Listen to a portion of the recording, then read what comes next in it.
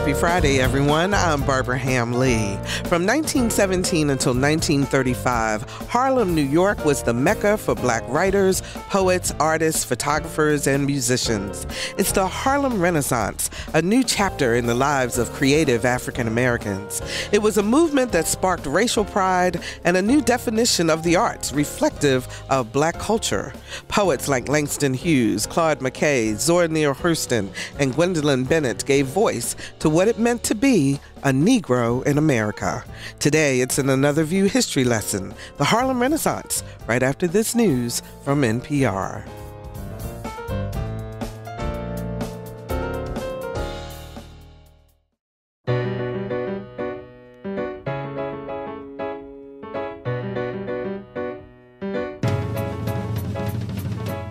Discussing today's topics from an African-American perspective, this is Another View. Good afternoon, everyone, and welcome to Another View. I'm Barbara Ham Lee. I know many of you tuned in today because you expect us to talk about what's been going on in Baltimore and the subsequent protests across the nation, and we will talk about that topic. But I have to tell you, audience, I asked for a week's reprieve. I think that we needed to wait until a lot of the facts are in, until things settle down. And it affects me very personally because I am from Baltimore and my family still lives in Baltimore. And I don't want to have an emotional discussion about it. I want to have a really intellectual talk about what is going on and what is causing the things that we've seen this week in our inner cities and truly what we can do about it. So I invite you to tune in next week with the roundtable. That is definitely the topic that we will be talking about.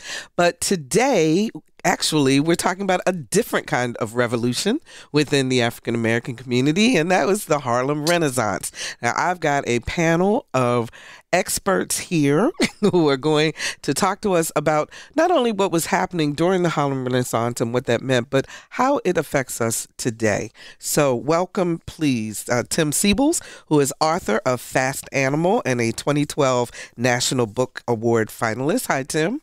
Hello, Barbara. How you doing? I'm all right. Welcome back. Thank you so much. Okay. Remica Bingham, author of What We Ask of Flesh. How you doing, Remica? I'm fine. I still remember that poem that you read about the beach. Thank you. And Shonda Buchanan, the author of Who's Afraid of Black Indians. Shonda, how you doing? I'm good. Good. Thank you so much for joining me today. Thank you for having me. So let's remind our audience first. I'm going to start with the gentleman in the room, ladies, if you don't mind. Remind us, Tim, what was happening in America in 1917, 1918 that caused the Harlem Renaissance? Well, I can only give you a brief overview. We could talk for an hour about what was happening then. Exactly. But two really important things happened before then that I think are planted the seeds of the Harlem Renaissance. The work of Paul Laurence Dunbar, one, who was writing both in what he would have called slave English and in standard English, dealing with the cultural issues of black people at the latter part of the 19th century and into the early 20th century. And then Du Bois publishes The Souls of Black Folk in 1904. And I believe Du Bois, if not in this book, not too long after, begins to talk about a talented tenth. Which would be those black folks who had the opportunities, the educational opportunities, and the creative wherewithal to create the true face of black people in this country. Mm-hmm. And so those were the seeds of the Renaissance, though he was talking about such things long before the Renaissance actually began to gain momentum. But of course, in the 1917, there would be, of course, the very extremely powerful Ku Klux Klan. During that period, you would have also had the beginnings of the Great Migration North. The Great Migration North is because people were looking for jobs, looking to get out of the racist trying to South escape the so Klan forth. and other racist aspects of the South. Mm-hmm. So you would have had that.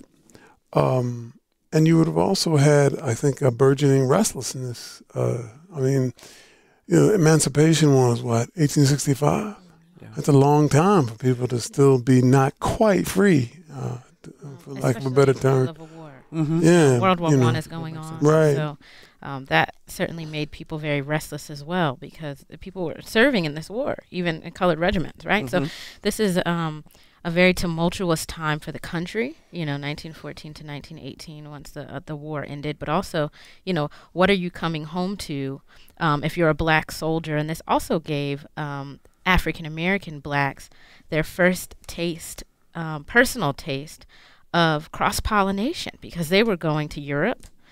They were fighting overseas, so they were bringing all of this back that they saw. So they certainly had a different consciousness as well. Really hadn't thought about that point, because they were learning some other things outside of America. Absolutely. So, Shonda, when the Renaissance, started taking shape, I mean, did the people, the names that we know and so forth, did they realize that this was actually a Renaissance? Was this a purposeful thing, or do you think they just kind of were going with the times?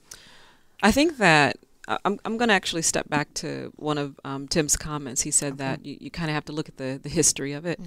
And I want to look at how the product of the Harlem Renaissance is essentially the love child of that semiotic relationship of enslavement and colonization, right? And so what the African Americans in the early 1900s were dealing with, or were actually embodying, were the principles and the value and the aesthetic of enslavement and escaping from enslavement, that sharecropper, kind of mentality. So for me, the Harlem Renaissance definitely represented that redefinition of what it meant to be an African in America, an African American, how to reclaim that sense of humanity.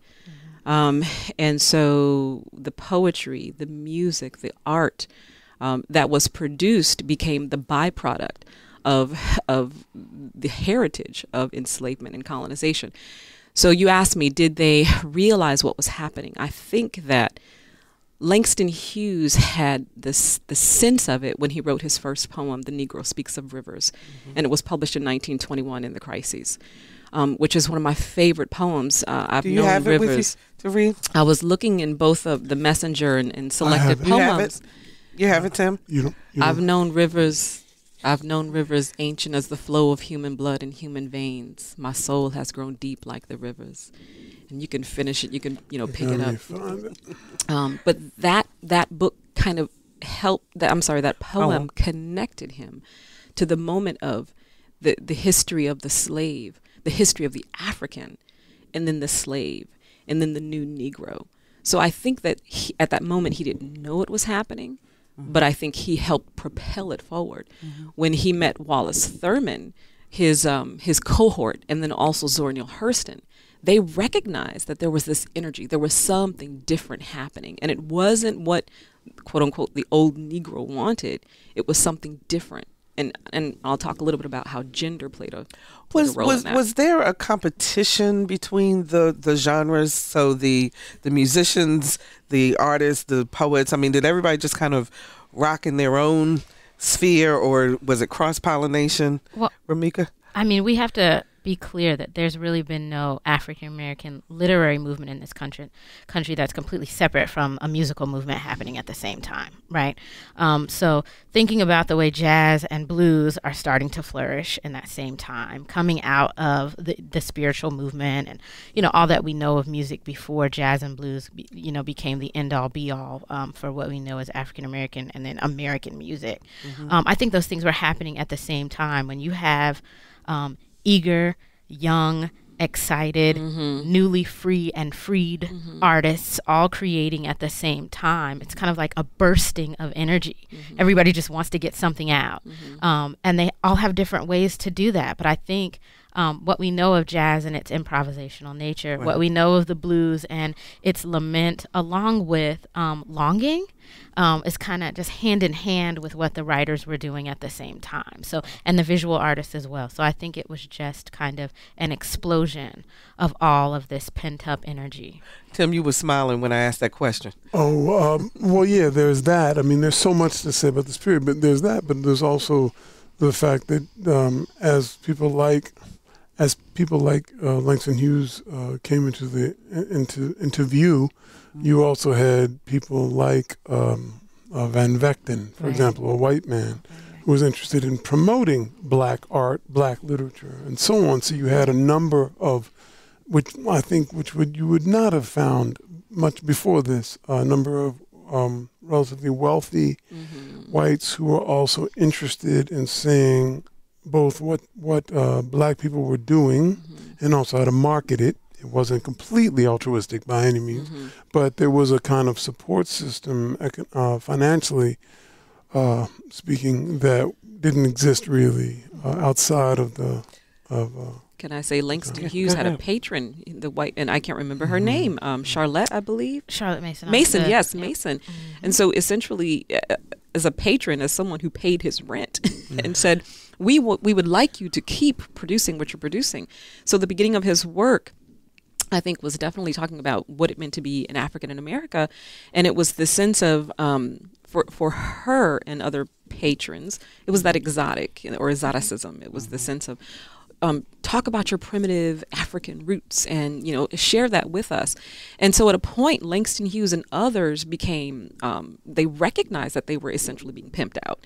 And it was like, we're more than Africa. We are a seed in America that has grown, and we should have the same kinds of equality that you have. So when the poetry and the music and the sense in Harlem Renaissance, the Harlem Renaissance started to turn a bit, as in, we want what you have. Then it became, I don't know if we can support you financially. So then they switched to because they weren't doing what they wanted. Exactly. Zora certainly ran into that also with Charlotte Osgood Mason. Same thing. As she became more insistent upon certain truths about the black experience, Charlotte Osgood Mason was less supportive. But with regard to Van Vechten, and I think he ran Knopf, right? The press, right?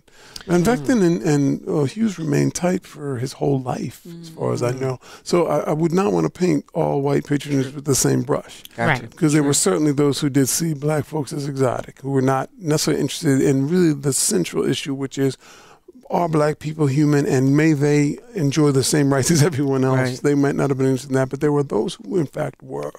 And so I would just say it's a little more complicated than sometimes we would like to imagine it.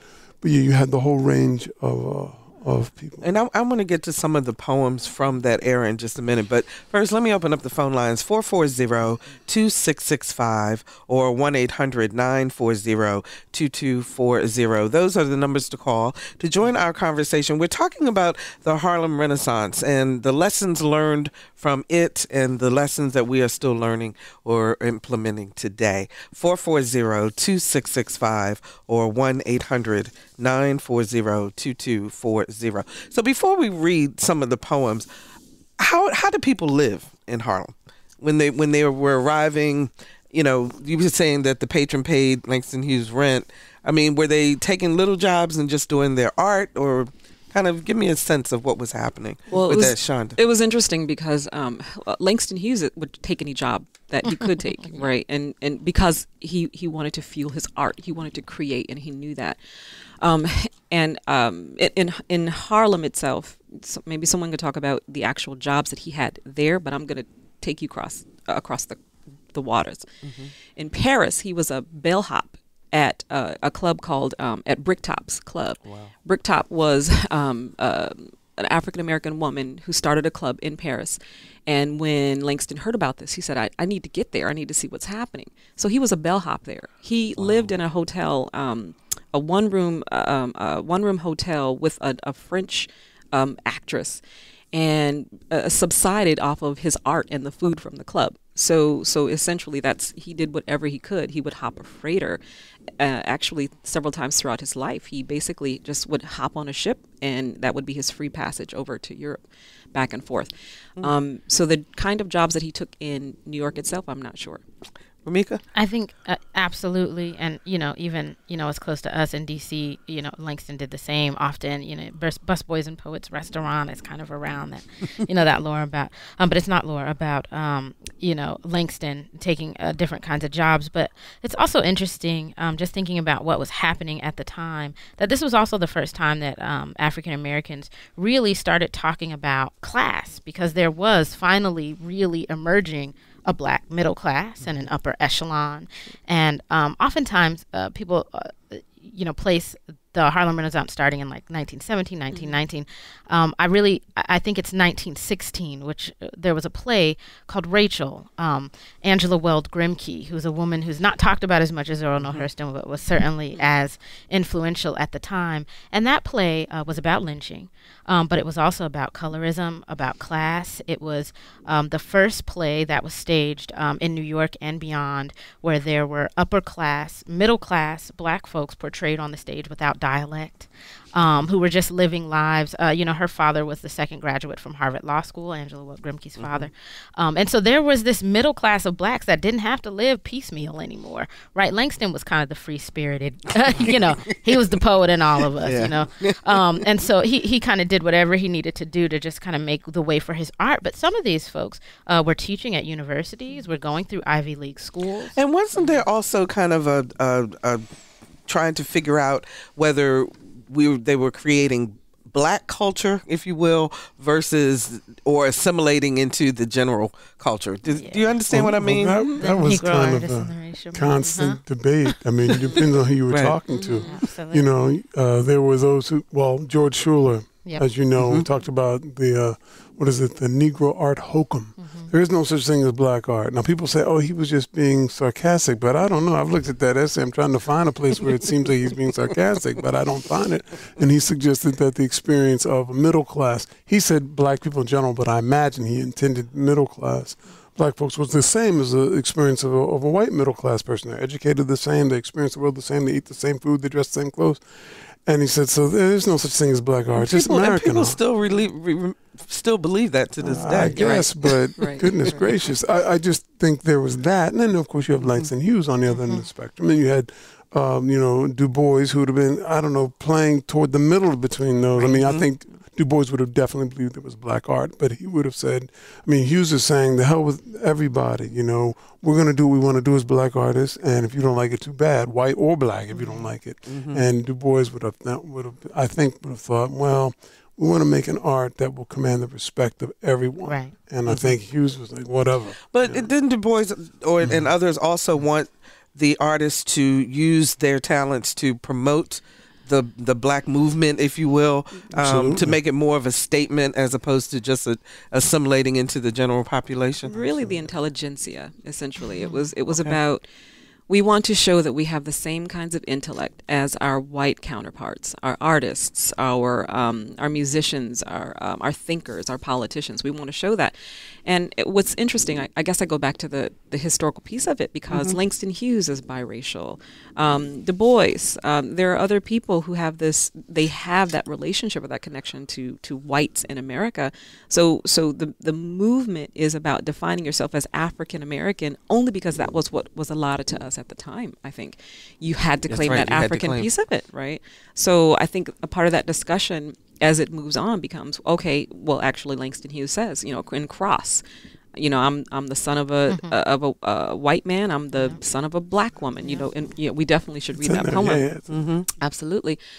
So it became that struggle of that by ethnic struggle at the same time, and then we haven't talked about gender yet, because So what was going on? Let's talk about Langston gender. Hughes was bisexual, and when I tell my students that, they're saying, "Are you what? Are you kidding?" I know. When I was reading up on this, because I really had to go back and reread and restudy. Yes, and there was a lot of there was a sexual revolution as well going through this whole thing. Let's talk about that a little bit. Bruce Nugent was an amazing author and just a really thoughtful thinker, and he was definitely a gay man, writing about And a out very in a way that Langston might not have been. Exactly. Nugent was out. Exactly. Oh, Nobody didn't know that Bruce Nugent was gay. Yeah, this is true. This is true. And so, I mean, the work that he produced essentially talked about that struggle between being a black gay man in America, very much that in the vein of James Baldwin at the same time. There was also a lot of interracial dating and interracial so forth, right?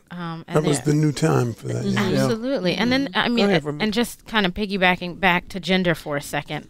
We talk so much about the men of the Harlem Renaissance. I was really glad that Tim Seibles reminded me to go back to this book called Double Take, a revisionist Harlem Renaissance anthology by Patton and Honey, which is fantastic because there were so many women, as many, if not more women, that were really not only the artists, but the gatekeepers in many ways. Jessie Redmond Fawcett was one of the editors at one of the huge black periodicals, Crisis, Opportunity, all these periodicals are publishing people.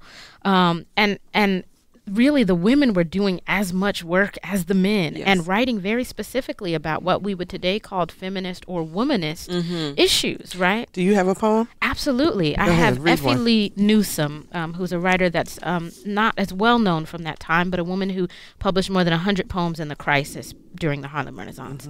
This is The Bronze Legacy to a Brown Boy. 'Tis a noble gift to be brown, all brown, like the strongest things that make up this earth, like the mountains grave and grand, even like the trunks of trees, even oaks, to be like these, God builds his strength in bronze. To be brown like thrush and lark, like the subtle wren so dark, nay, the king of beasts wears brown. Eagles are of this same hue. I thank God, then, I am brown. Brown has mighty things to do. Wow. You know what? That takes us to our caller because I think the question he has relates to this. Fred joins us from Virginia Beach. Hi, Fred. You're on the air. Hi. Yes, my name is Fred Quarles. I grew up in the Detroit area, born in the 50s, grew up during the 60s, and basically now I'm a dermatologist. And so I deal with I got introduced to Langston Hughes early in my grade school in Detroit public schools. They made African American history and literature a part of the curriculum. Unfortunately, a lot of schools don't do that anymore. And one thing I want to say is my boys went to UVA and someone shared Langston Hughes' autobiography with them and shared with them that his grandmother's name was Quarles, that he visited in Richmond, Virginia. Turns out I don't think I'm related, but that made me even want to pick the book up even more. But my question is, how are we going to instill the Harlem Renaissance? And the thing, those of us, who have chosen to be called black or African American, and I'm proud of our heritage and proud of our roots, but yet and still I see young people 30 and under, let me say 35 and under, the millennials, the X generation, the Z generation. How do we get them to want to embrace their heritage, the greater heritage that Langston Hughes talked about in the Renaissance, the Harlem Renaissance? Okay, Fred, thanks so much. I find that a challenge. How are we going to be able to do that with all this unrest in Baltimore? Exactly. And Well, other areas? let's How let do we do that? let's let our panelists give you an answer. Thanks so much for calling, and good to hear from you, Fred. I happen to know him. So, okay, who wants to answer the question? Well, I could start. I mean, it's hard to certainly it's hard to get people interested in the Harlem Renaissance now, but I would contend it's hard to get enough people, certainly folks of color, black people in particular, to read more black authors, period, let alone Renaissance, black arts movement, or in the contemporary moment. I mean, that's the thing. And I wouldn't say it's a problem exclusively for black people. I'm thinking white people probably having the same issues in terms of a kind of a diminished readership. But I'm not sure exactly if the educational systems aren't going to embrace the Harlem Renaissance. If it's not going to be taught in high school, which it certainly, at least in my high school, it was not. And many high schools I ask my students about say they don't teach it. If it's not taught, I'm not sure how you can impose the interest on people. unless you have parents. My mother was an English teacher, for example. Her English teacher was Arna Bontemps, who wrote this, who put this together. Anyway, who was in the Harlem Renaissance. So she's telling me about it. But that's a unique experience. That's not going to happen to many people. Remica? I think, though, it's funny what ends up holding on. I don't know, where we are in time, Barbara, but a poem that I've seen making its way on social media all week is County. I've heard now that he pronounced his name Countee Cullen. Oh, did he? Okay. Countee Cullen, who's a Harlem Renaissance writer. It's a short poem, but it's called Incident, and it kind of speaks to Fred's question. Once riding in old Baltimore, heart filled, head filled with glee, I saw a Baltimorean kept looking straight at me. Now I was 8 and very small, and he was no whit bigger, and so I smiled, but he poked out his tongue and called me nigger. I saw the whole of Baltimore from May until December. Of all the things that happened there, that's all that I remember. Wow. What year was that? This is County Cullen, and I believe it was around 1919. It's somewhere between 1919 and 1924. I'll try to have to find the date. But the way that I do this, I think we're all taking Harlem Renaissance into our classrooms. I just finished teaching African American Lit and taught Harlem Renaissance. And so one of the things that I do with my students, no matter what I'm teaching, is I take the work and then I connect it to current events. Exactly. Fortunately, people were already connecting this poem. This wasn't up to the poets necessarily. And so as long as you still find resonance in the work, and obviously a lot of the issues that Countee Cullen is writing about here are some of the myriad issues that we're still, that we're still thinking about. So finding that connection helps. If you're just joining us, we're talking with 3 incredible poets and university professors, Tim Seibles, Remica Bingham, and Shonda Buchanan.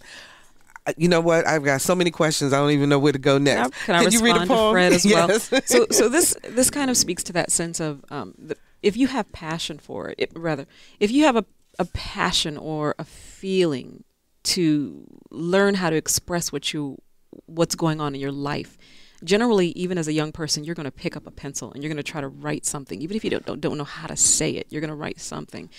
In terms of how do we get, Fred, your question was, how do we get our students to maybe appreciate the Harlem Renaissance or recognize the Harlem Renaissance or transfer the values, I think is what you're trying to say. So I'll just say in my class, I make my students do their own What I've Known poem. So I take in the I've Known Rivers poem, but what do you know? So I make that direct connection for them, right? And then throughout the class, they're teaching the class. So they're actually making their own kinds of connection to language and the power of language and what it can do to help you identify yourself and who you are. If in order to bring back the Harlem Renaissance, I think that it needs to be introduced, of course, in the schools as a movement. But I think that multicultural poetry needs to be introduced into the schools as we too sing America, as in the Chinese helped build America and Africans helped build America and the Filipinos were in Mississippi. And so we have to actually recognize that the people were here and the language does follow. And I'll read one of Claude McKay's poems, which I think speaks to that, what's happening right now, definitely in Baltimore, but also the sense of how, when something happens, how do we express ourselves? I guess I'll just say that. If we must die. If we must die, let it not be like hogs, hunted and pinned in an inglorious spot, while round us bark the mad and hungry dogs, making their mock at our accursed lot. If we must die, oh, let us die nobly, so that our precious blood may not be shed in vain. Then even the monsters we defy shall be constrained to honor us though dead. O kinsmen, we must meet the common foe. Though far outnumbered, let us show us brave, and for their 1,000 blows deal one death blow. What though before us lies the open grave? Like men, we'll face the murderous, cowardly pack, pressed to the wall, dying but fighting back. And I have to say, when I teach that poem and when I read that poem, I want to tell my students, I'm not attempting to make you go out into the streets and cause a revolution. But at the same time, that poem was meant to make people go out into the streets and cause a revolution. So I think a revolution of language has to happen. A physical revolution has to happen. A metaphysical revolution has to happen on multiple levels. So who was reading the works of the artists in the Harlem Renaissance? Well, you had a black readership, but you also had probably easily the same size, if not larger, white readership, Absolutely. truthfully. But surely there were black folks reading it. But if you think about, there would have been a large number of black folks who might not have been especially literate at that time. So it would have been not easy to just pass Langston Hughes' poems or Gwendolyn Bennett's poems around in certain places. But I was talking to my students about this. Even people who didn't necessarily hear the poems or see the poems themselves, they heard about the poems. They heard about what was going on. They heard about black poets. They heard about black thinkers and heard about black people with real agency and real pride and real determination where the experience of black folks was concerned. And those things count. Those whispers in the wind are very important. What do you all think it says about the growth in this country, the racial growth in this country, that the poems that the two of you have read could have been written today? Absolutely. And they were written back in the 1917s through 35. Then they could have been written today. What does that say about what's going on in our society? History is reciprocal. The things that we have not conquered come back to haunt us. And I think specifically in the poetry for disenfranchised communities such as Baltimore, such as Watts, Nickerson Downs, Jordan Gardens, such as Chicago, which they now call Chirac, because right. People are upset about that. Right, exactly. So people are still experiencing the same kinds of things economically and class-wise that were experienced back in the 1910, 1920s, 1930s.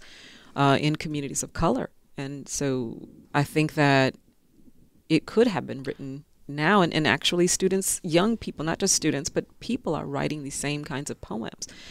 And Split This Rock in Washington, D.C., and I know, Tim, you've read for Split This Rock, but, they're a group, an organization that promotes social change through poetry. And I think with organizations like this, they recognize that, are we ever going to be this utopian society? Probably not. But at least language is here to identify the kinds of things that still need to change, that we are wrestling with as humans. Okay, let's go to the phone lines. Lance joins us from Long Island, New York. Hi, Lance. Hi, good morning. Thank you for taking my call. You guys have a wonderful show this morning. And Thank you. I just wanted to, I was listening, and I'm late 30s, and I was lucky enough to, I come from a really old family. They bought property in Queens back in the late 1800s, and I used to ask my grandmother and my great-grandmother growing up, what was it like to grow up in the early 1900s, and how was racism? And I remember that she told me one time that everything was hard for everyone. They didn't have time to worry about it. She said they took any job they can get, from being a seamstress to a tailor. The men did brickwork. They worked as pipe fitters. They lived in a time where if they had a skill, even if there wasn't opportunity, they had a skill where they can go out and find their own work. And I was fascinated by that response, because I think today for our youth, there's no opportunity for them, but they also don't have skills, so that when there's no opportunity, they can't find other jobs to do. And Lance, do you have a question for our audience? I mean, for our panel? How do we get back to that time where everyone, Langston Hughes, he made his own way. He thought outside the box. How do we get back to that time for our youth, so that we don't have people that are just, feel hopeless. Okay, let's let the panel answer. Thanks so much for your call, Lance. We appreciate it. That's a really interesting take on things, Lance. So thanks for at least calling up and having that conversation with us. But I think one thing that I'm noticing, and I'm really hoping that this is becoming the trend. We are kind of recognizing what young folks can do. I mean, the traditional pattern of things has maybe been to deny some of the things that they love as being insignificant. And the young folks right now, I mean, we were just talking about this mobile justice app that the ACLU has developed. I'm telling you, some young people developed this app, right? So thinking about the way young people are really spurring on these movements by the means of things like social media, by the means of technology, by the means of their own particular kinds of art. Not to talk about the young visual artists that are working now, the Kara Walkers in the world. Oh, yes. I mean, so there are all kinds of people that are doing the work and still thinking about ways to make changes socially as well, but also letting them work through their spirit. That was something that the Harlem Renaissance writers, because of the, we haven't even talked about the WPA, but because of Roosevelt's Work Progress Administration, that was kind of one little step that let if you think you can write, well, here's some opportunities to do that. We don't have things like that now, but there are plenty of other opportunities for young people, especially through means of technology, to latch on to things that they're terribly interested in, whether it be art or otherwise, and I think that's the way that we support them in that. Okay. Can I answer Go that ahead. too? Oh, yeah, I'm sure. so sorry. No, go ahead. I apologize. Well, Go ahead, just Tim. to say briefly, Go ahead, Tim. but you also need the kind of educational system that will prepare young people of all colors, certainly kids of color, but all colors, to be able to take advantage of certain opportunities. I mean, I guess there's always a way to find out to make a living or to add something constructive to the culture, but what I'm seeing in the school systems, the public school systems in particular, especially in the cities, is that the students, I don't think, are being prepared to really engage the culture in a constructive way. Not really. They're just being passed through somehow and getting them out of school somehow. I'm not sure they're getting the tools necessarily that they need to add. So a part of it definitely is the education system, but at the same time, I ask my students, what can you make? Right? What actually, if you were tossed out there, what could you make? And this question what do you mean? Do we have to actually make something? And so they don't realize that they sometimes that they exist in a time when they don't have to make a shoe. They don't have to have a kind of trade, but it's good if you do have that. The other piece of this is self-feed. And I tell my students, just because I'm bringing this literature to you and you have to read this poem and I'm going to grade you on literary construction or the format, after class ends, how are you going to self-feed? How are you going to take this and own it and make it your own so that you are in, not just if you don't like the poem, okay, that's fine, but you should know the poem. You should know this movement. And if you don't, and if you do, then you can teach someone else. So that sense of self-feeding is something I think that our generation, at least from my perspective, they don't have the same kinds of self-feed that I had. I Am the Darker Brother was the book published in 1968 by Knopf. And the foreword was written by a librarian, Charlene Rollins. And her foreword was, I decided to help compile this book because young African Americans don't have a sense of history. They don't have a sense of the aesthetic. And when I was, I don't know, I think I accidentally stole this book from my cousin, but I was 10 maybe.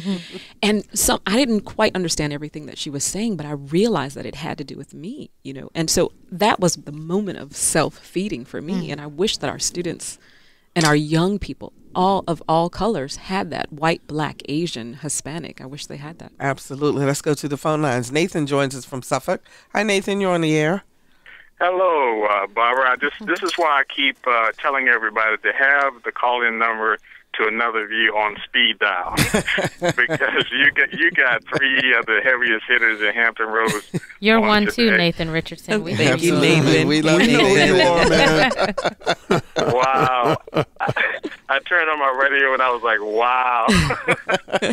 Well, we want to give them an opportunity to read some of their own work. So yes, we're going to. Yes. I just wanted to to congratulate you all on this particular topic, and just listening to all the comments about, how the youth and every movement throughout history has been a youth movement, and these three professors are certainly connected to youth and connected to what poets are saying, not only in the classroom but in the streets as well. Nathan does the what is it, Downing Gross? Am I saying that correctly, Nathan? Yeah. Downing Gross Youth Culture Poet Slam. Yeah. So, and when we talk about people who are exciting youth about language, Nathan is one of them. Deirdre, what's Deirdre's last name? Deirdre Love. Deirdre Love right. is someone who's exciting our youth about it. Yeah. We want it. So I just want to thank them for keeping that gap narrow, because one of my comments about Baltimore, Ferguson, whatever,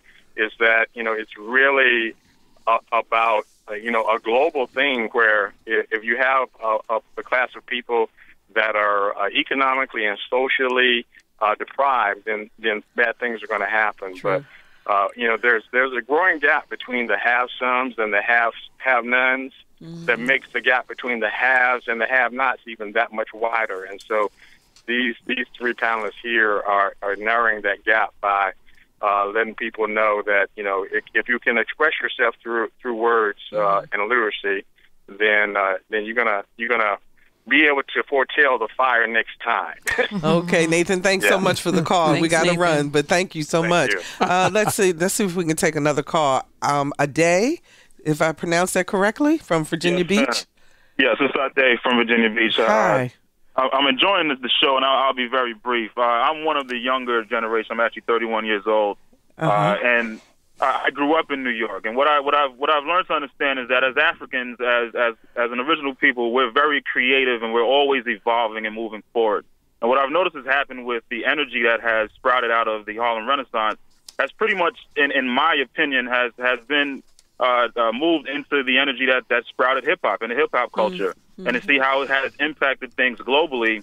And so the sense that we're still connected to what was established in Harlem, and through our hip-hop culture nowadays, and also our hip-hop is also influencing global awareness.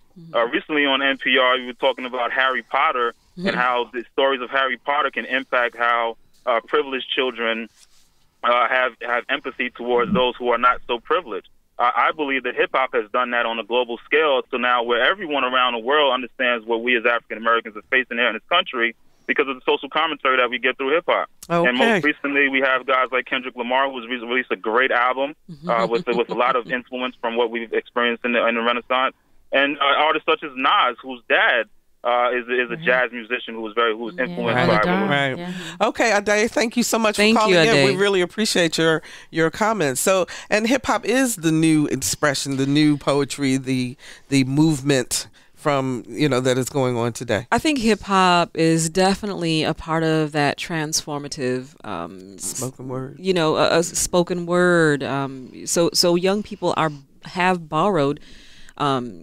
I guess techniques that they don't even recognize that existed in the Harlem Renaissance, right? So I always say that there couldn't have been a Lauryn Hill without a Nina Simone. There couldn't have been a Mos Def without a Langston Hughes or James Baldwin. So there is that sense of that connective, transformative quality. Absolutely, Tim. But also, I don't want to skip over the Black Arts Movement. That was a really central connecting bridge between the Harlem Renaissance and our contemporary our scene, because you think about the last poets, for example, they were doing what we would have called spoken word back then. Yes. Gil Scott-Heron, same thing. Nikki Giovanni, ego tripping, all those things would have fallen under Baraka. All those things would have fallen under the umbrella of spoken word.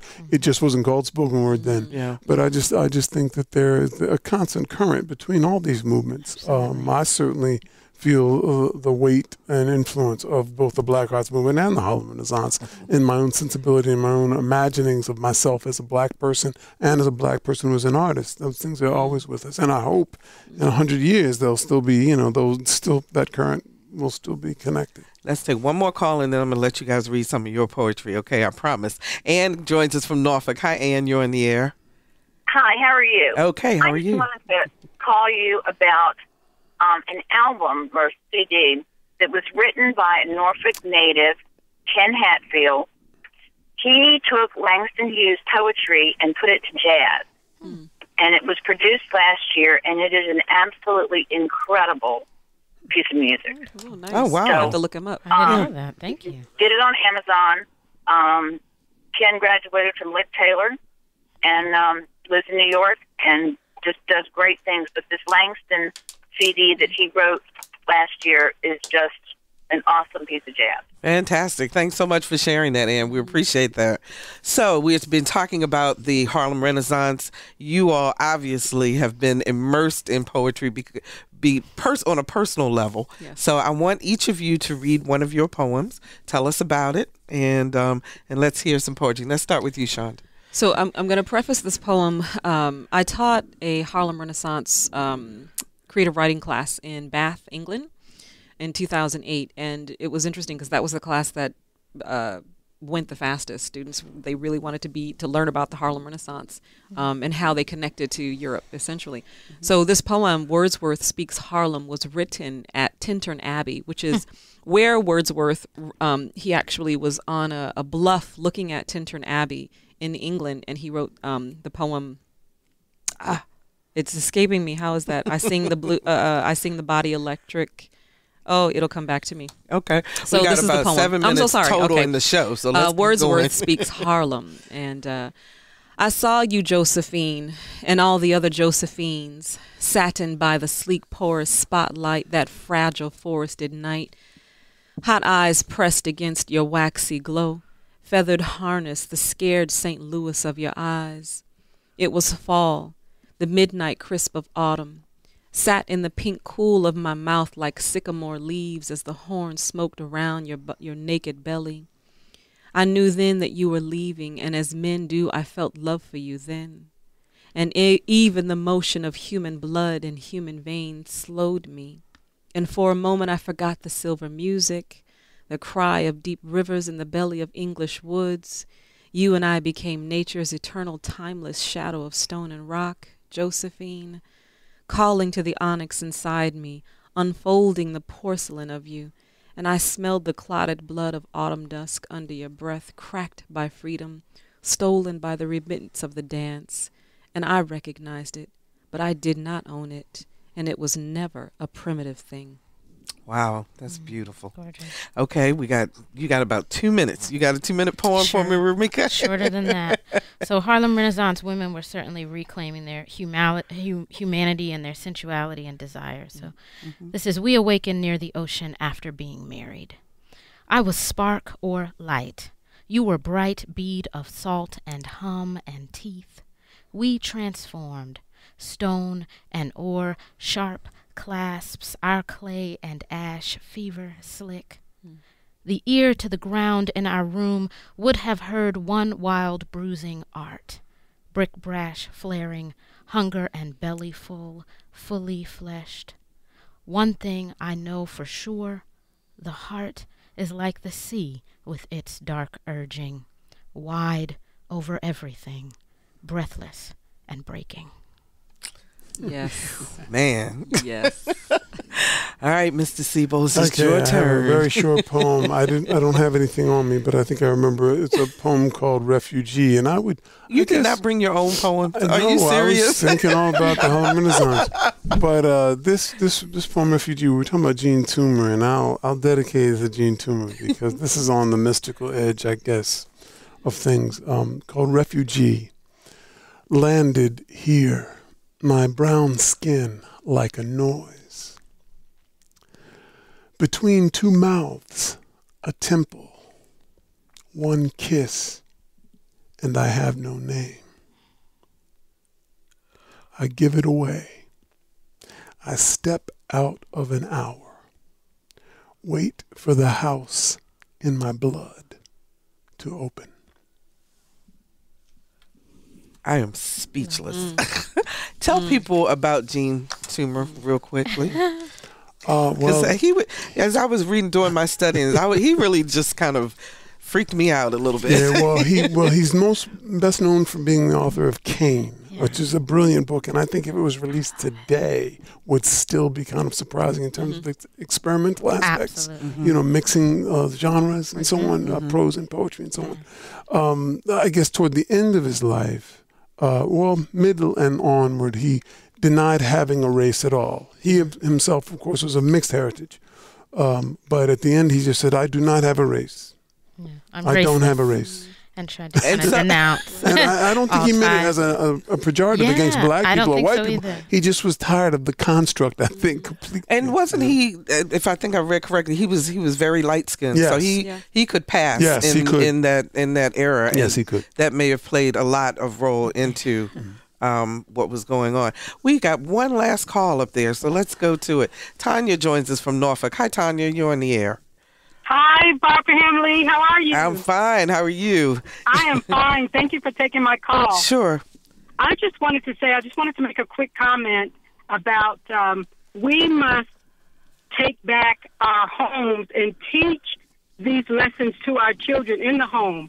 I remember when I was stationed in Cincinnati, Ohio, my son was in preschool, and a treat for him, every week we would go to the African American bookstore and buy a book of poetry.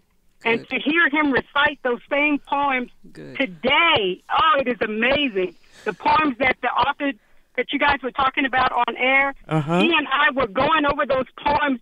I got goosebumps because I taught him, me and his father at the time, taught him those poems from preschool on. Wonderful. And he's 26 years old today.